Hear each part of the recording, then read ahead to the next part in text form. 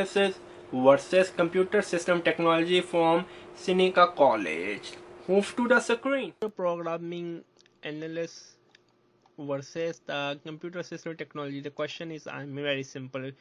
Should a person do the computer programming and analysis advanced diploma for Seneca or the computer system technology? First, let me look into the curriculum and then I will give you my honest opinion. So the tuition fees is, like for international students, quite high. It's acceptable, okay, for 2 semesters. It's not so high like compared to New Zealand or Australia. Okay, where are the curriculum? I want to show the curriculum. What a person will be learning.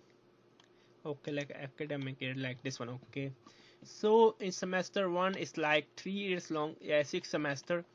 So in semester 1 you'll be learning like apply professional communication. This is bullshit, no use. Computer principle for programming, bullshit. You know what I mean? And college English, introduction programming, C introduction. This is something useful. Okay, only 2 subjects are useful in semester 1. Semester 2 you're learning, okay, introduction to database design and SQL, useful. Data communication fundamental, I don't know how useful it can be. It's more like an electronic engineer subject. Introduction to object oriented programming, web programming, I think this all are useful. Okay, I will say. Semester 3, I do not think this is so much useful. Object oriented programming with C++.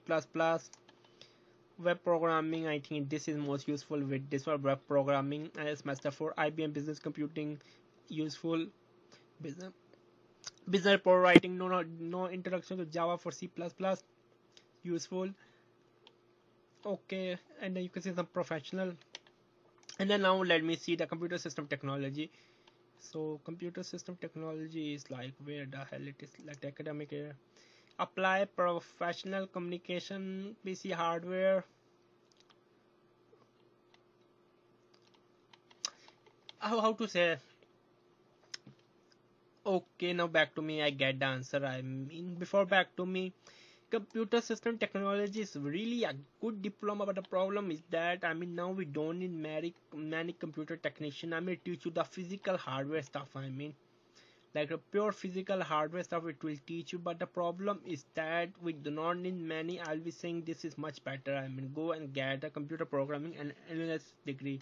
Now back to I've shown you, I will say just go with the computer programming. They will teaching you like C++, Java, data communication, object oriented programming.